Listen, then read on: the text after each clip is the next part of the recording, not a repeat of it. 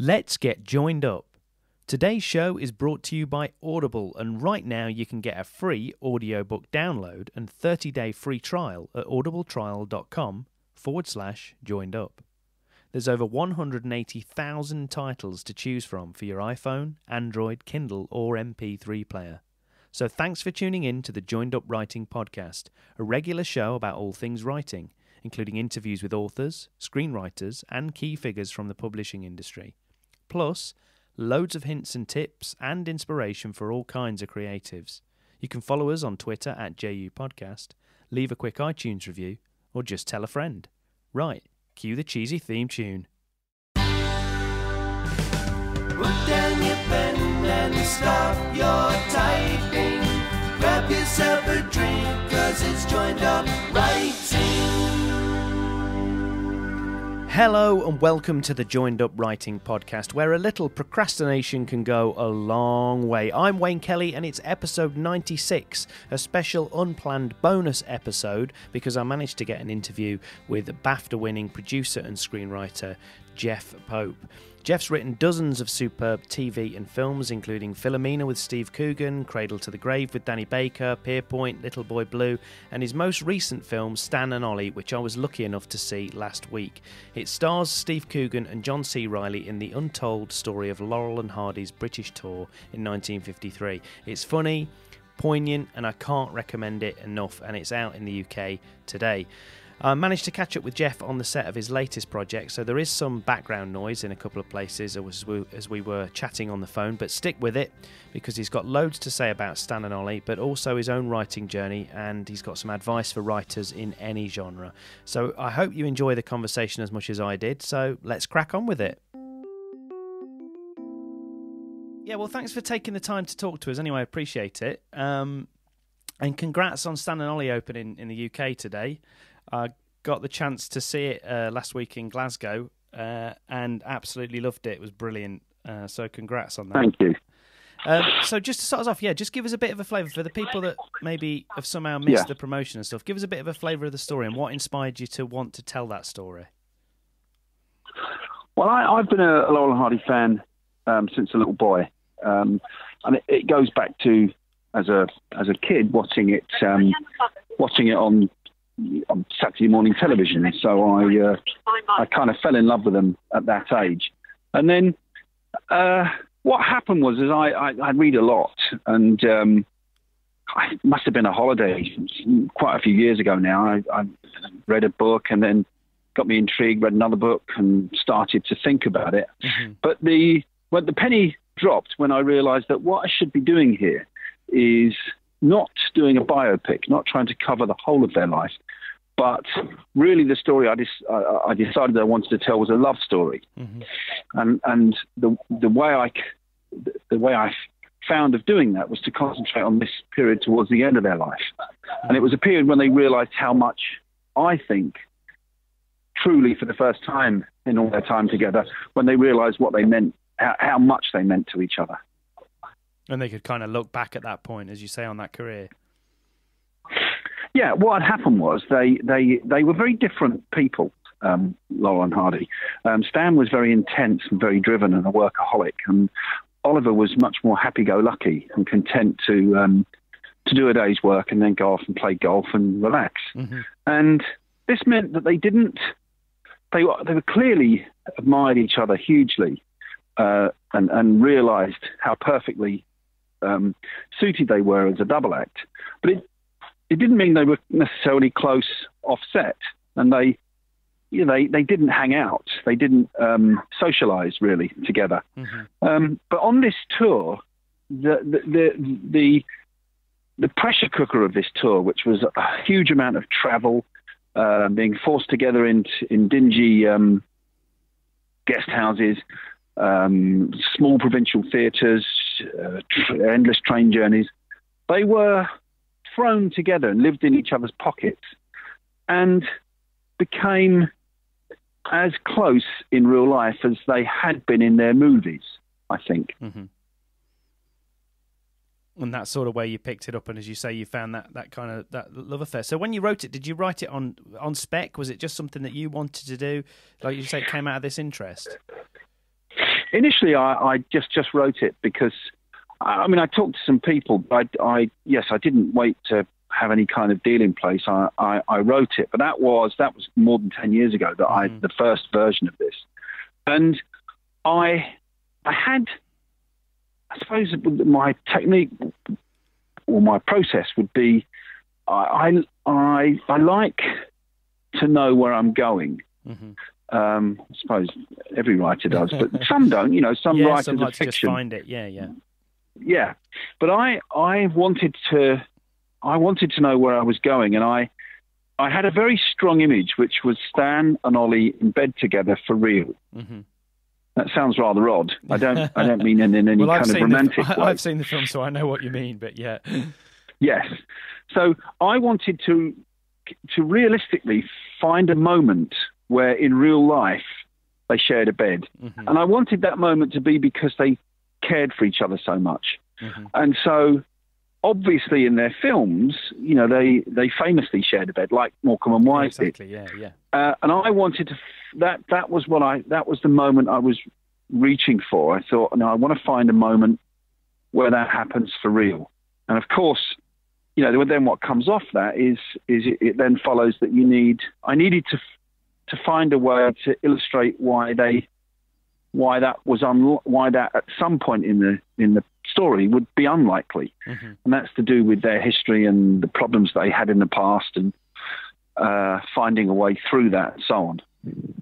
Yeah, well, absolutely. Well, as I say, you've pulled it off, and it's clever as well. The Stan and Ollie thing is clever in itself because obviously you're showing us the men behind the characters. It's not Laurel and Hardy. It's Stan and Ollie, and I think that works really, really well. What do you think kind of makes this so universal? Because I mean, I'm a Laurel and Hardy fan, but I still maintain lots of non-Laurel and Hardy fans, and particularly younger people or people that might not think they're into Laurel and Hardy would enjoy it. So, what do you think makes it so universal?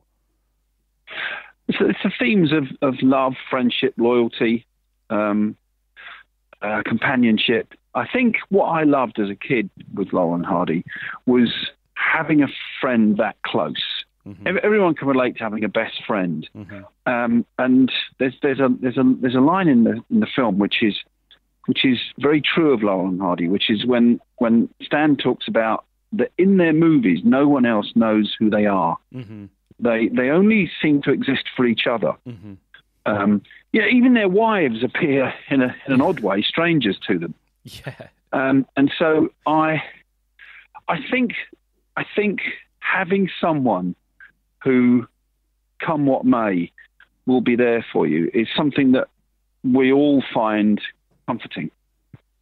Yeah, well, absolutely. You've pulled it off. And mentioning the wives, they're the wives in real life, obviously, which another two stars in the film. It's kind of the other comedy duo in the film that works so well. And in fact, they in some cases they get some of the biggest laughs of the film. Was that quite important to you when you started out, or did that kind of develop through drafts? It's both. I initially had, I was quite passionate that I didn't want the wives to just be ciphers. I didn't want them to just be defined by their husbands, that they would just be wringing their hands and worried about their husbands. Mm-hmm. And I wanted them to have a life of their own. And there was I was on fertile ground because Ida was a very dramatic Eastern European lady with the showbiz past of her own, and Lucille was very different. Lucille is a apple pie, wholesome American girl, and the two were, because they were so different, it was rich territory. Conflict, and so yes, and then I'd written something in the draft where Nina's character says, I don't like this Delphon. You should be staying at the best hotels. I don't like Delphon. Yeah. And because she's so clever, she started to do that thing where she was brought into theatres and then said, no, I don't want to sit next to him. And so we worked on that, and that became funnier and funnier. And so, it was very important to me that the women weren't just the wives. Yeah, well, it's successful, as I say. It's really good, and it's a nice counterbalance in the film. So just taking a step back a little bit and just talking about you in general with your writing. So I just wanted to talk a little bit about how you came to writing in the first place. I mean, was it something that you did as a child? When did you realise it was something you enjoyed and that you had a bit of a talent for? Well, I looking back, I never dreamed that I would make my living doing it. But yes, at school, I was always the one who liked to write plays. I'm not talking about, anything shattering, but sketches and comedy stuff. And in the sixth form, I loved review kind of stuff, and I always loved to do that. I always loved that feeling, that power, I suppose, of forming stuff and creating stuff. My first job was as a journalist. I worked on local newspapers, and that was, that's about gathering together material and then creating out of that a story, which makes sense with a beginning and a middle and an end. Mm-hmm. And I guess I'm still doing that. It's just that now it's not an article in a newspaper; it's a screenplay and it's a movie. Mm-hmm. But yeah, I kind of went sideways into it. I didn't sort of have a burning ambition to do what I'm doing now.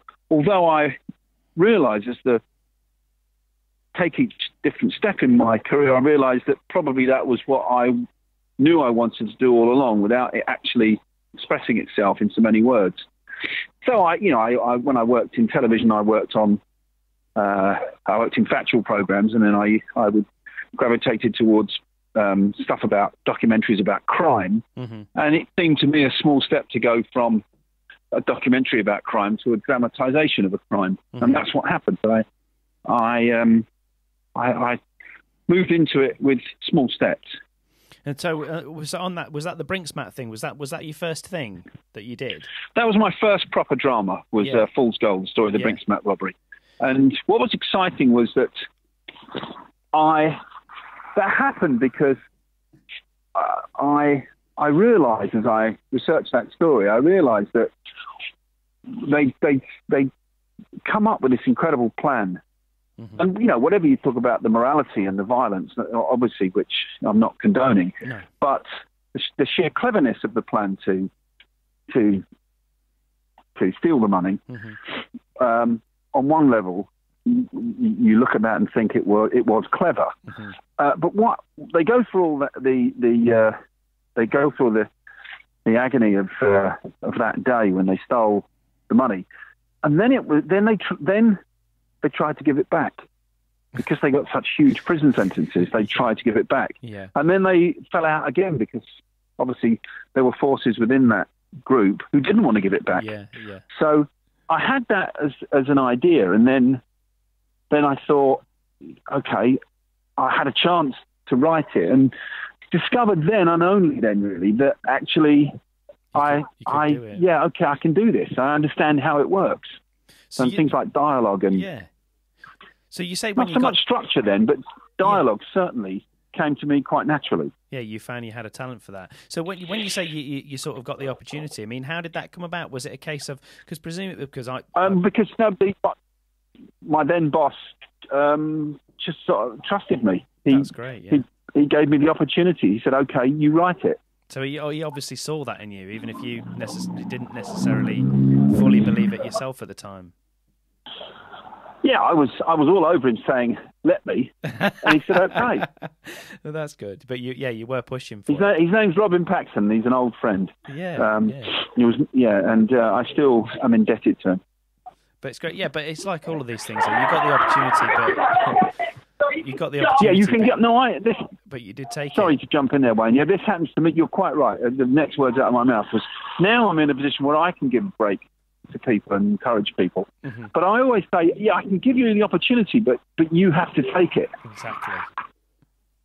And that's really important. Do you find so what did you feel when that, because presumably you went off and you wrote that script. I mean, you sound like you were fairly confident anyway, but when you did that first draft or whatever it was and you submitted yes.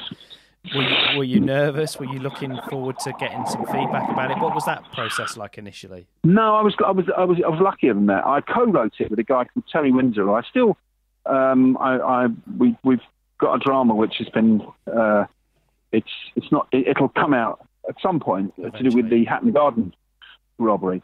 But I worked on that with Terry. But Terry is a director, and he directed it. And so I learned a lot working with him on that first one. We co-wrote that. But because we made it for a very low budget, it wasn't quite the same process that I now go through, which is, idea, treatment, script, green light. It was okay, write it and we'll make it. Yeah. Because you knew that smaller budget was there. Yeah, because we managed to do it for a relatively modest budget. We were in go mode right from the beginning. Well, I was going to ask you a little bit about that. I don't remember that. Yeah, go on. No, sorry, go on. Yeah, you don't remember? No, I don't remember that on that. I don't remember that kind of thinking, that nervousness of, are we going to be commissioned or not? It's like you've been asked to do it and you were doing it, basically. I mean, exactly, yeah. And you got on with it. Well, but I was going to ask you a little bit about the budget side of things. Like now when you write stuff, because one of the things that struck me when I was watching Stan and Ollie, I mean, it's brilliant, but one of the great sort of conceits or whatever that you've used in it is with the way that you've been able to use the stage setting and the theatrical setting to reenact some of the classic sketches from the films and stuff, Way Out West and County Hospital and all these different things.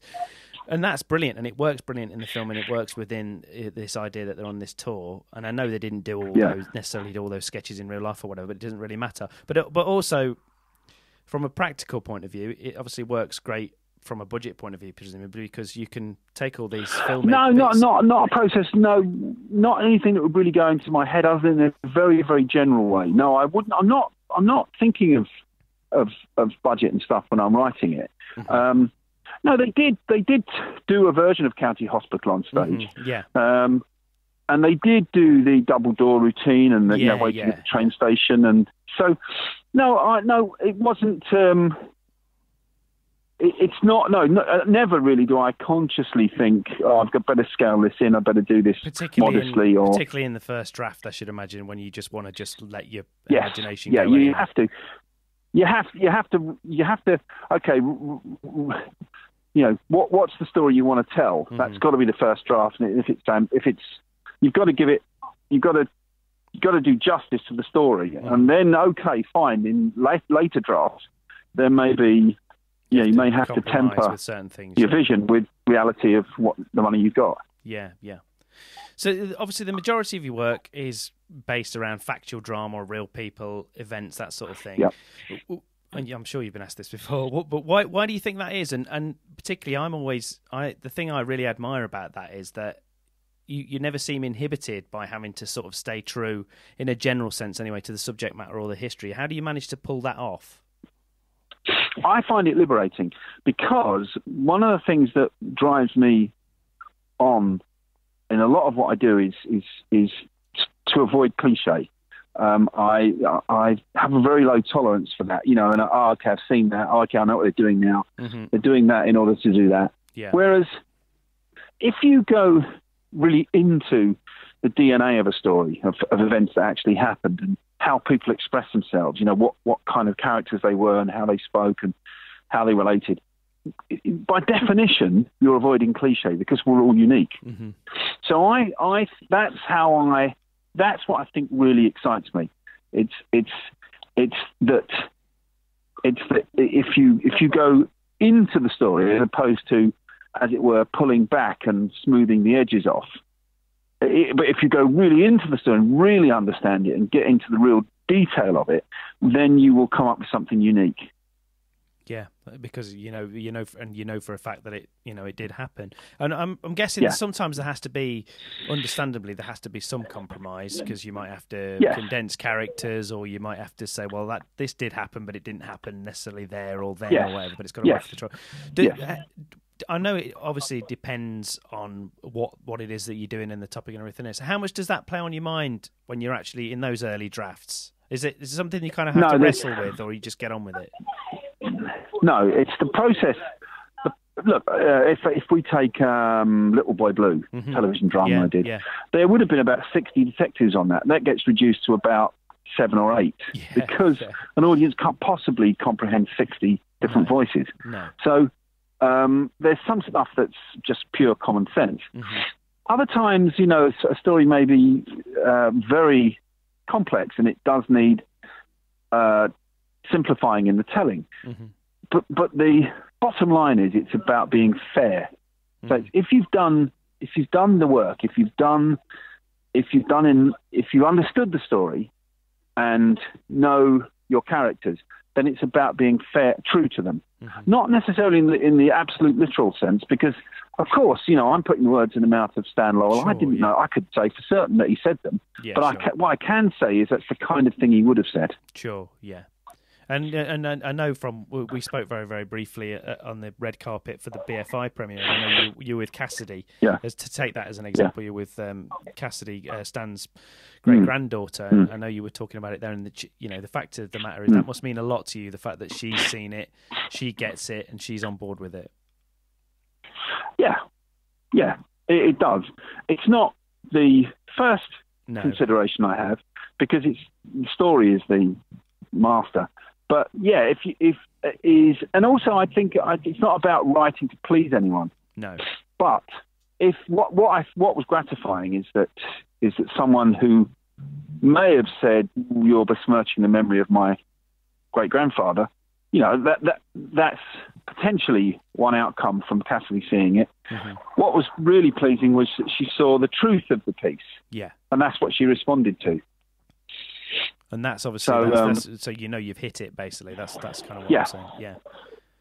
The other thing that strikes me, obviously, you mentioned there Little Boy Blue, and you've obviously done dramas about the Moors murders. You've done stuff about Fred West, some really, really heavy topics. But throughout a lot of your work, and like Philomena as well, obviously there's this, you know, that's kind of this tragedy at the heart of that. But with a lot of the things that you've done, you seem to be very good at finding the sort of lighter moments or the humour in there. There's often a lot of humour in your work.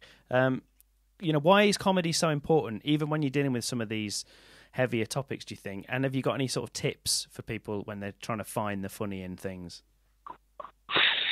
Yeah, I in a sense, I could be accused of being slightly schizophrenic, because I have the other wing of what I do is comedy. I work with Caroline Ahern's Memory I Treasure, and I did a comedy a couple of years ago when Danny Baker and I adapted. Yeah, so I think that my approach is that I think the best drama and the best comedy are actually very close bedfellows, and it's to do with reality. It's to do with truth and honesty.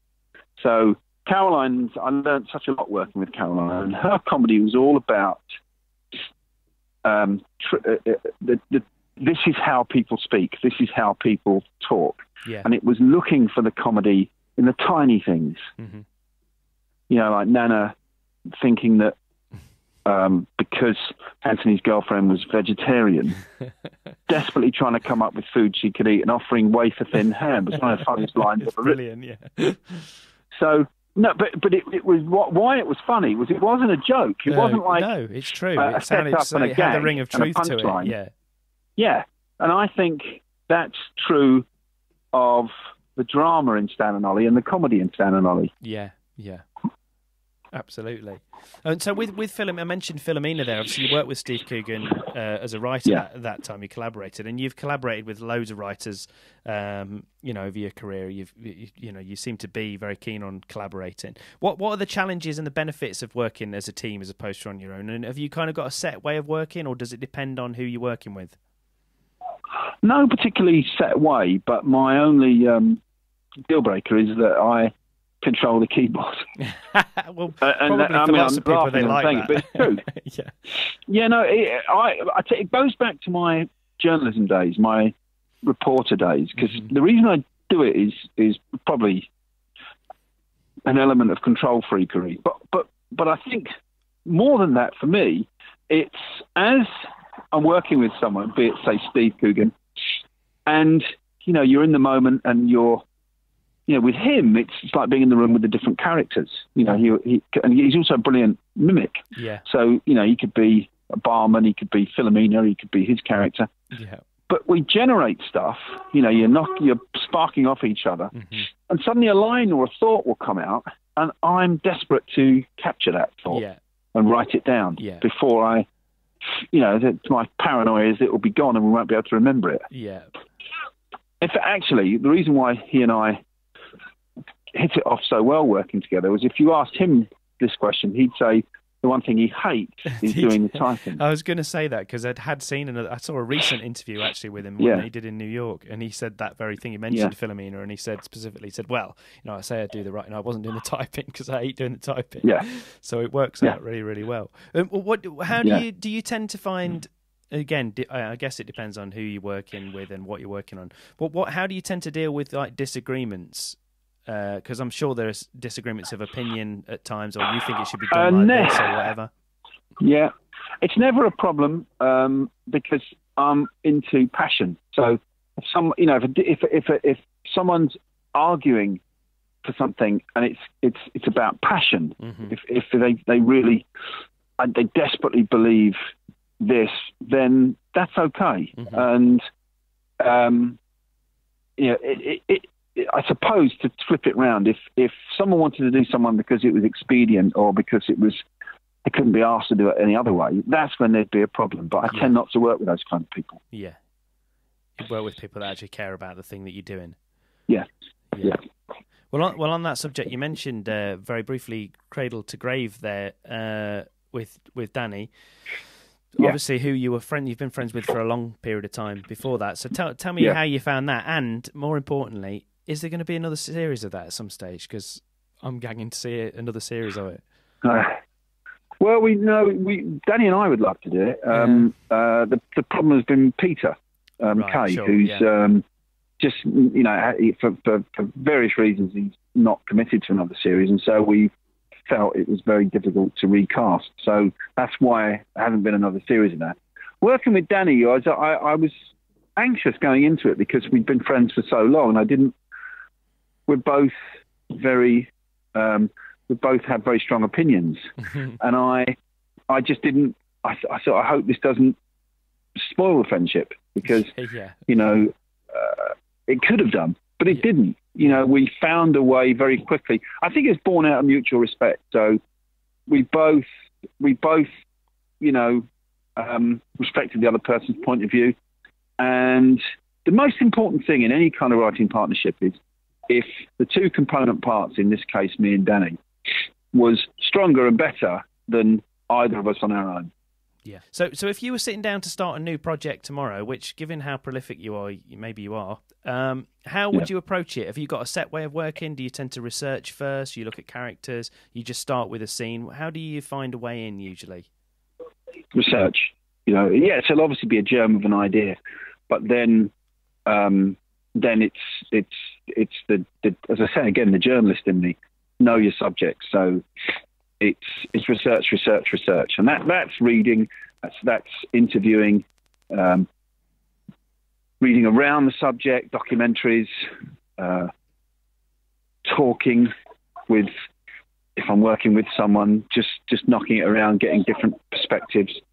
But there's so the actual hitting, the touching of the keypads is late in the process. By the time I actually start to formally write it, my process would be to know as much about the subject as I could. So you kind of know where you're going. Do you tend to map out? Do you know? Because you mentioned earlier when you first started, you said you didn't know that much about structure, but obviously, no, that's right. The period of time that you've been doing it. So is structure a big part of it now for you? Is that something you look at the beginning? Do you map out scenes before you go ahead and start writing them? Yeah, I would have a first version which says start here, then here, then here, then here, you know, and then gradually add flesh to that, and add little bits of dialogue and add thoughts, scenes. Yeah, so it's just a gradual building up process.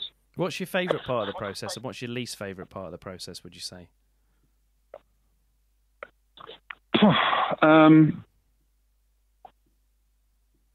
The blank page is any writer will tell you, is the most daunting part of the process. I do love that moment when I hand over. I'm not a frustrated director. I'm not a frustrated actor. Yeah. So I love the moment when I hand it over, but it's also a frightening moment when the director and the actors take it over and make it theirs, and it stops being yours. But you've come to terms with that, presumably, over the period that you've been in TV, especially because you started, as you say, like on the production side of things, didn't you? So you must have quite a good understanding of that. What that's about is making the right choices. So, choosing the right director and choosing because obviously I as a producer, I cast as well. So I'd be involved in the choices of who's playing who. Yeah. But yeah. Which makes a big impact. So if you could go back, just to kind of wrap up then, if you could go back and give yourself one piece of career or life advice for when you were first getting started, if you could go back now, what would it be, do you think? Yes. Embrace the arrogance of being a writer. And what that means is it is inherently arrogant to write down. A script is essentially a blueprint for a couple of hundred people to go and make a drama. Mm-hmm. And it's sort of arrogant. It's just, right, I want this character to say this, not this, but this. Mm-hmm. And I want them to then move here and do this. And I then want to cut to here and this. And so it's a load of orders. And what I'm not saying is be an arrogant person. No, I know what you're saying. But I'm saying don't lose your nerve. I can understand that. Embrace that. Yeah, because it's something we talk about to quite a lot of novelists, authors, writers, whatever, is that you're right, it is a funny mix because on the one side it's like, oh, we've got the ego to say, I'm going to create this thing and I want other people to read it or watch it or whatever it is, depending on what kind of writing you do. But then the other side of it is, most of us we're really, really full of self-doubt the whole time we're doing it and that this is a piece of crap. Yeah. It's not worthy of anything. Yeah. It's a funny mix, isn't it? Yes, it is, and my advice would be, don't be scared of being creatively arrogant, and then you'll be because the stronger your vision and the more confident the way you express it, the better the piece will be. Absolutely. Well, that's great. Well, just before we go, can you sort of give us a flavour of what's up next for Jeff Pope? What are we going to see next on our screens from you, and what have you got in the pipeline?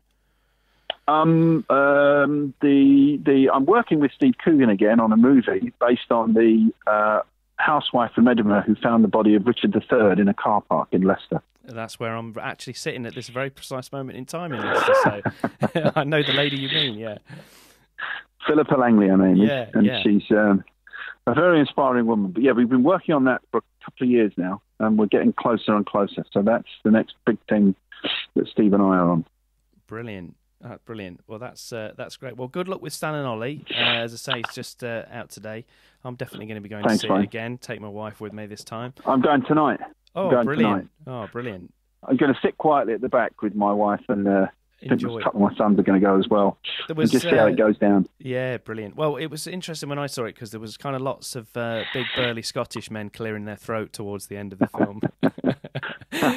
And they all seemed to be a little bit misty-eyed when they came out as well. So, it's a great achievement. So, well done, and thanks for taking the time to talk to me. It was great. You're very welcome, and thanks, Wayne. Nice speaking to you. So thanks again to Jeff Pope, and Stan and Ollie is in cinemas worldwide right now, and I definitely recommend it. So that pretty much wraps it up for another episode, but don't forget there's another episode coming up on Tuesday with Merle Nygate talking about her espionage novel, and also don't forget that you can find the entire back catalogue of interviews on the website, and make sure you subscribe at Apple Podcasts, Stitcher, Spotify, Overcast, or wherever else you get your podcasts from to have the show downloaded automatically every single week. Next time, as I say, I'll be talking to Merle Nygate about her debut espionage novel, The Righteous Spy. Until then, thanks for listening. I'm Wayne Kelly. Happy writing and reading, and I'll see you next time.